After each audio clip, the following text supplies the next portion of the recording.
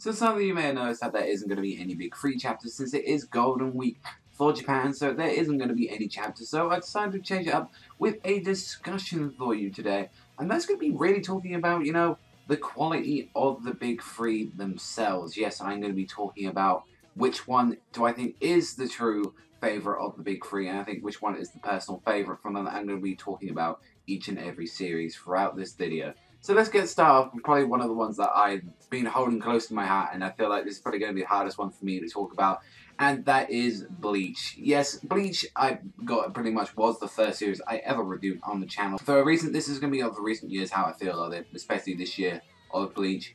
Bleach has really lost a lot of interest personally into my own personal feeling of it. I mean, I really still do like the series, but from how Kuba's just been doing it with this just like, oh, here's a fight, here's a fight. There seems to be like nothing's been happening for like, oh, it's just like this fight, then that fight, then that fight, then that fight.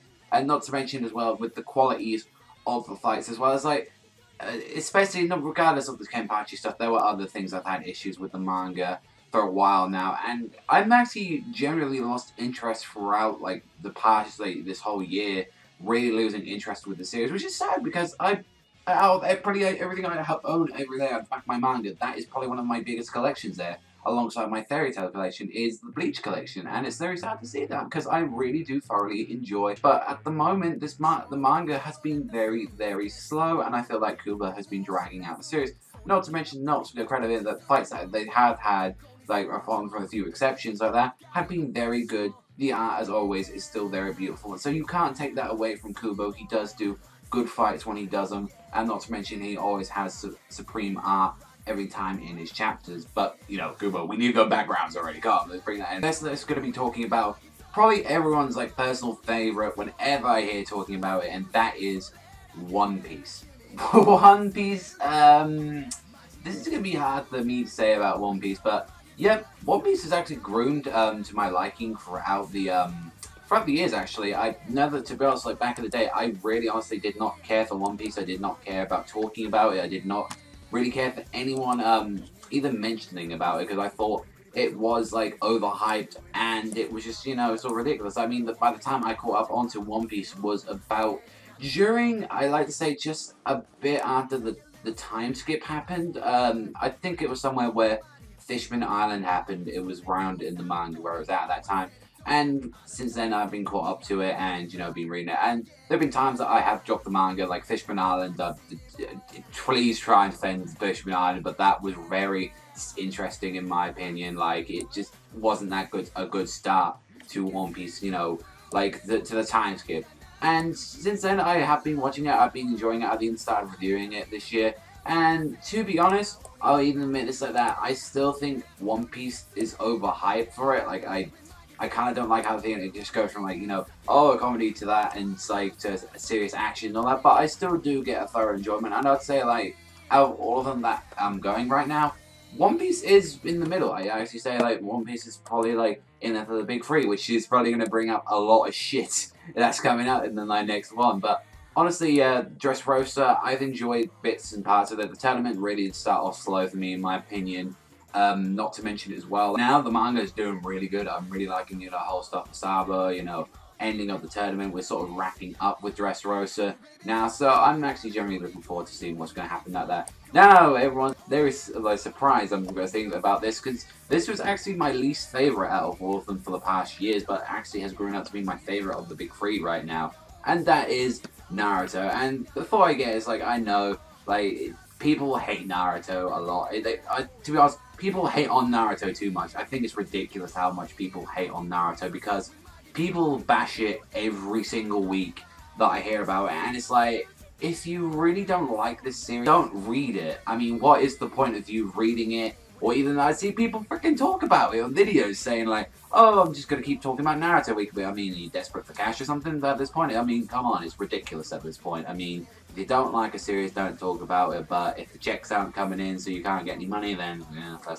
that's your own problem right there. But, there's no need just to keep slandering a name. I mean, if you're just going to talk about it, then just talk about it, because in the end, that's just ridiculous at that point. But for Naruto, surprisingly, it actually really grew up to my liking. I mean, regardless, I didn't really when I first thought about it. I didn't personally like the whole Obito reveal stuff. That was my own opinion for that. But this past year of Naruto has actually been very good. We've had the whole stuff happen. We've had the conclusion of Obito versus Naruto. We've been having the final fight is now happening right now in Naruto. A lot of stuff is starting to wrap up. Yeah, regardless, there was some things where, you know, Kishimoto was dragging out. But if we think about it as well, I'm also including, you know, like art and story into this. Like Naruto is in the middle and all that, but so far it actually has been really enjoyable for what's been happening. I mean, like if we think about it, like Kubo has got, like, you know, he's got amazing art. Even like, you know, One Piece as well has got amazing art. But sometimes they each have flaws. Like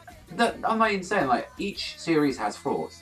That we can always say that, we can admit that already. Every series in this world has had flaws and all that. But for the one that I've been personally enjoying the most throughout this year, I've got to say it's actually surprisingly Naruto. There's been some really good bits of each of the big three, but I hate to say it, people, but I am actually enjoying Naruto a lot more. And I mean, if you don't like that, that's your own personal opinion. Like, you have your own choices throughout the big three. I mean, I never thought I would ever be saying here at this point that I'm actually enjoying Naruto more than I am with Bleach and One Piece. I honestly never thought I would say that, because I always thought I would be a Bleach type for all my life, but it's slightly just faded off, really, in my own personal opinion, that that fandom. Even for like all of that, it's going to be sad, because I guess I'm feeling a little bit more like kind of towards Naruto as well. It's that it's ending as well, so it's going to be sad missing Naruto actually. For this time, I know a lot of people are going to miss hating it. Like, I can definitely tell that much, but that's really my 2 cents on it. Like, how I feel about the big three at the moment. Like, I want to know in the comment section down below, because this is more just me rambling sort of like video than it is like a full discussion about what's happening in, you know, Dressrosa, and like what's happening now in the, you know, in the Thousand-Year Blood War, what's happening now, the Madara versus Naruto versus Sasuke, you know, stuff like that. So it's just my 2 cents on it, in opinion, and a little quick thing. I mean, if you guys really want me to go in depth with each of them, I can do that. Potentially go in how I feel about each series, and, you know, how I got into them and stuff like that. I thought that'd be interesting videos to do, but I thought this would just be a nice little supplement for, you know, not having chapters this week. So I hope you guys enjoyed, and let me know what you think in the comment section down below about this little rambling. But that's all for me. I want to thank them for watching as always, and remember, I'd like to hear your comment section down below. But like I said, thank you for watching, and hopefully I'll see you guys